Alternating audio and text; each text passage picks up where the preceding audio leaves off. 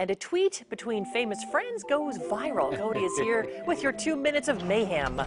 Producer Tessa says we should probably put this one under glass because this is about as mayhem-y as we can possibly get. Classic. All right. This first story may not sound mayhem-y, but when you think about the size of the doghouse that the husband's in, you might reconsider it. A North Carolina woman is desperately searching for her $1,000 wedding dress, which her husband accidentally donated.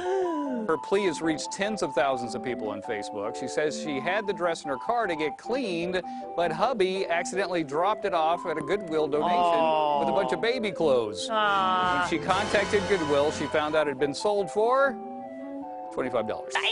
And the couple is still making payments on said dress. Hey, buddy, I got a futon you can crash on for a couple I bet he feels terrible. Olympic medalist Christy Yamaguchi had an insert foot into mouth moment on Twitter. Fellow Olympian Nancy Kerrigan is a contestant on the current season of Dancing with the Stars. Yamaguchi also competed on the TV show, and she sent Kerrigan a supportive tweet and said, "So excited for you. Can't wait to see you grace that ballroom floor." But it was the closing remark that lit up the internet. Yamaguchi concluded with, "Break a leg." Oh, my God. That could be read like poor advice for a skater who was hit in the knee by a baton by a henchman associated with Tanya Harding.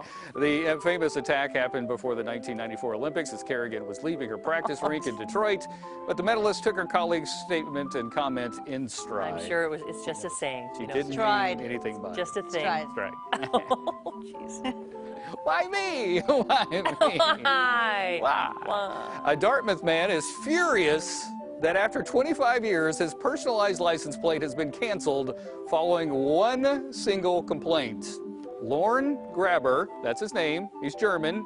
Lauren Graber, think about this.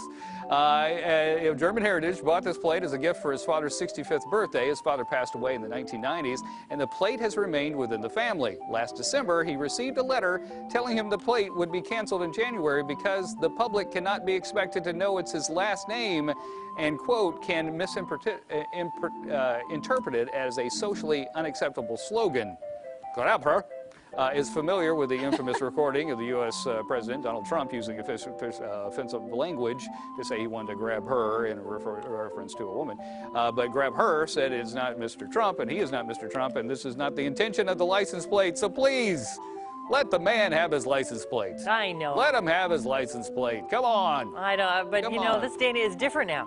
You know, it's different now. Do you want to explain it to angry people 800 times a day? I got to go get the futon ready for that guy in North Carolina. Come on over, buddy. All right. Thanks, Cody. 5:20.